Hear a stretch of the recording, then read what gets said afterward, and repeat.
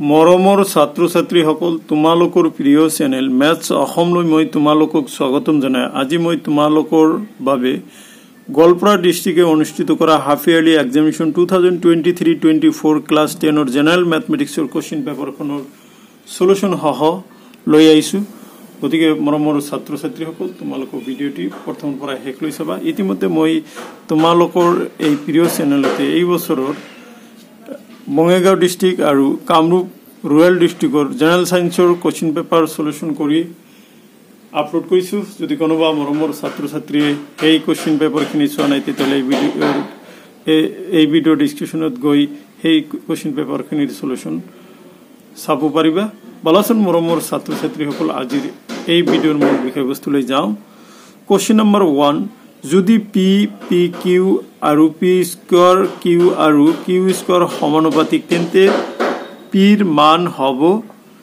a 1 b -1 c 0 d +-1 গতিকে ইয়াতে কি কৰিব লাগিব মই তোমালোকক অংকটো কৰি দেখাই দিছো যেহেতু p pq p square q আৰু q স্কয়াৰ সমানুপাতিক গতিকে আমি লিখিব পাৰিম কি p is to pq equal to p square q is to q square এতেকে আমি কি কৰিম p by pq equal to p square q by q square ইয়াতে p p cancel 1 by q হ'ব ইয়াতে p এটা q আৰু q square এটা q cancel থাকিল কি p square by q তলতে q ইয়াতে q তলৰ q कैंसिल থাকিল কি 1 ইয়াতে p স্কয়ার গতিকে 1 ইকুয়াল টু p স্কয়ার গতিকে p স্কয়ার ইকুয়াল টু 1 গতিকে p এর মান হবে প্লাস মাইনাস √1 গতিকে p এর মান কি হবে প্লাস মাইনাস 1 গতিকে শুদ্ধ উত্তর হবে d p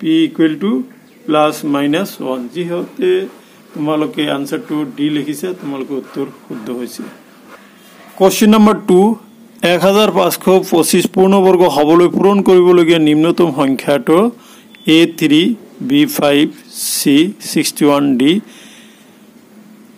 25 ইয়াতে তোমালোকে কি কৰিব লাগিব 1525 ক 5 ৰে পূৰণ কৰা হৰণ কৰি লিখিব এটো 15 3 বাৰ 0 5 বাৰ আকৌ 5 ৰে কৰিলে হ'ব 536 5 গুণ 5 61 গতিকে 1525 সমান 5 * 5 * 61 গতিকে এই দুটা ঠিক আছে স্কয়ার করা যায় এটা তো স্কয়ার করা না যায় গতিকে নিম্নতম সংখ্যাটা হবে 61 গতিকে কারেক্ট आंसर উইল বি সি 61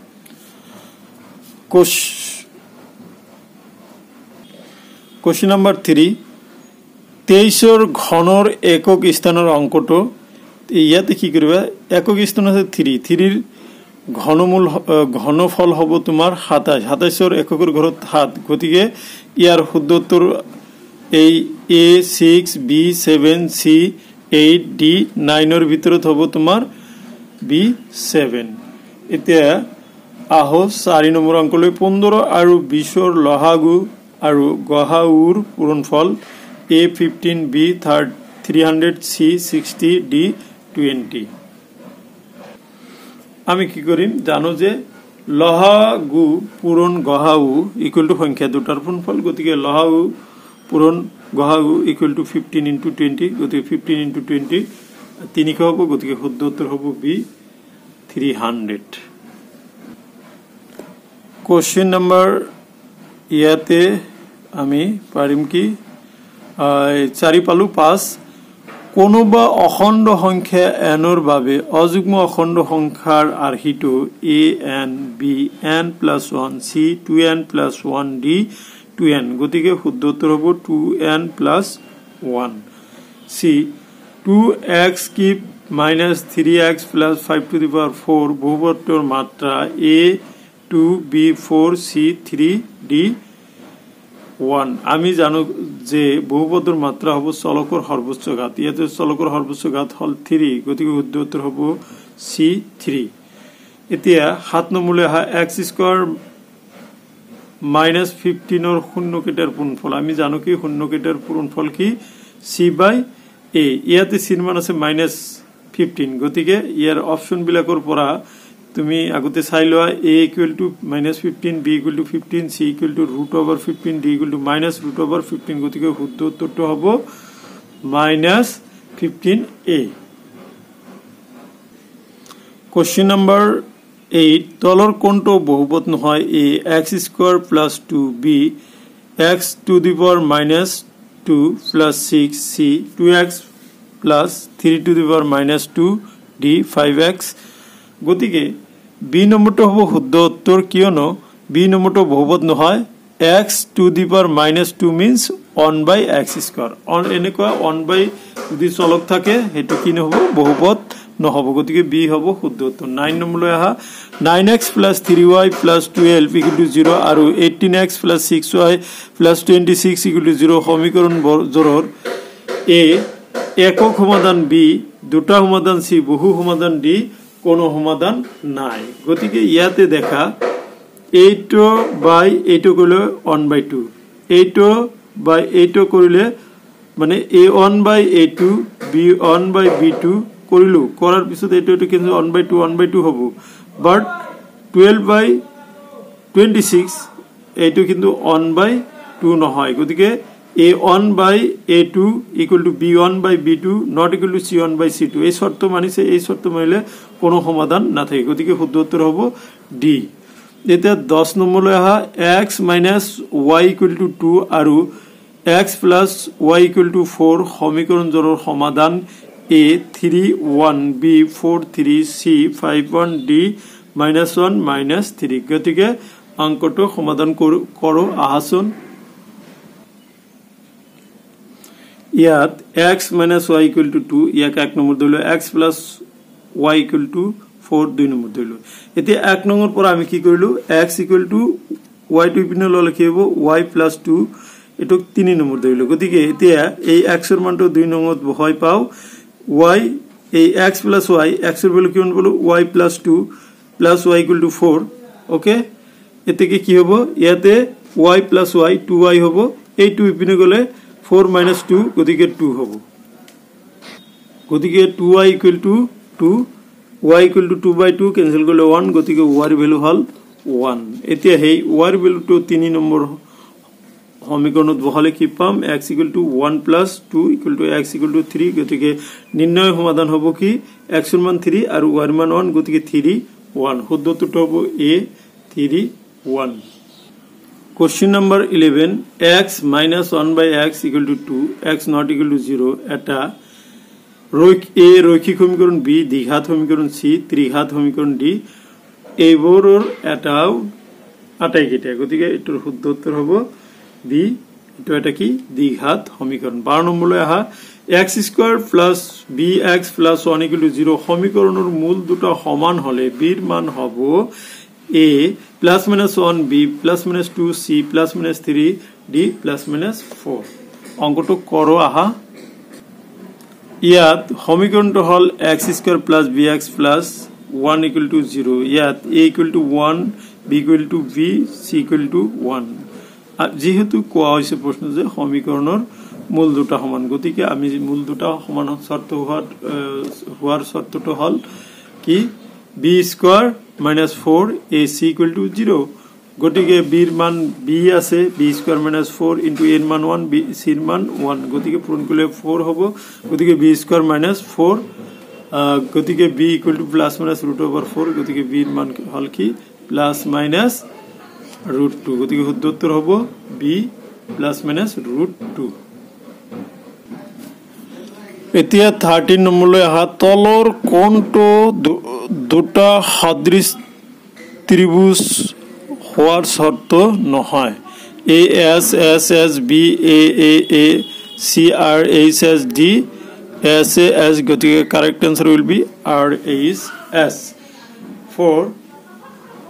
14 যদি a b c আৰু p q r ত্ৰিভুজৰ a b by q r equal to b c by p r equal to c a by p q হয়, তেন্তে a triangle PQR similar to triangle CAB B, triangle PQR similar to triangle ABC C, triangle CBA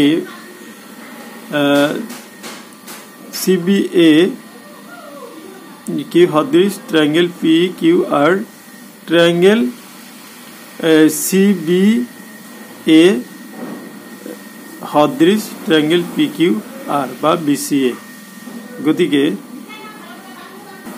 শুদ্ধ উত্তৰটো হ'ব A 15 -a -b বিন্দুটোৰ মূল বিন্দুৰ পৰা দূৰত্ব হল a √a² + b² b √-a² - b² c 2a + b d 2a - b গতিকে অংকটো করো আহা মূল বিন্দুর পৰা দূরত্ব √-a² + -b² গতিকে -a² + √-a² + b². Correct answer will be a √-a² + b². 16 2a0 আৰু 0 2a বিন্দু সংযোগী ৰেখাৰ মধ্যবিন্দুৰ স্থানাংক a 2a 2b b a 0 c 0 b d a b অংকটো করো আহা মধ্যবিন্দুৰ স্থানাংক কি হ'ব 2a + 0/2, 0 + 2b/2 ইয়াতে কইলে 2a/2 2b/2 2 ক্যান্সেল গতিকে a b হ'ব গতিকে শুদ্ধ উত্তৰ হ'ব a b d question 17 y অক্ষৰ ওপৰত যিকোনো বিন্দুৰ স্থানাঙ্কৰ আৰ্হি হ'ব a x 0 x b x x c xy d x0 যেহেতু y অক্ষৰ ওপৰত কৈছে গতিকে এটোত কি হ'ব তোমালোকে x না 0y হ'ব 0y ইয়াতে অপশন নাই কিন্তু 0y টো হ'ব শুদ্ধ উত্তৰ 18 যদি ট্ৰায়াঙ্গেল ABC ৰ C সমকোণ তেন্তে cos a + b = what এইটো তোমালোকৰ মই দেখাই দিছো এটা আমি কি জানো c = 90 ডিগ্ৰী গতিকে a + b = 90 ডিগ্ৰী গতিকে cos a + b = cos 90 degree আমি জানো কি cos 90 ডিগ্ৰী মান 0 গতিকে correct answer will be a 0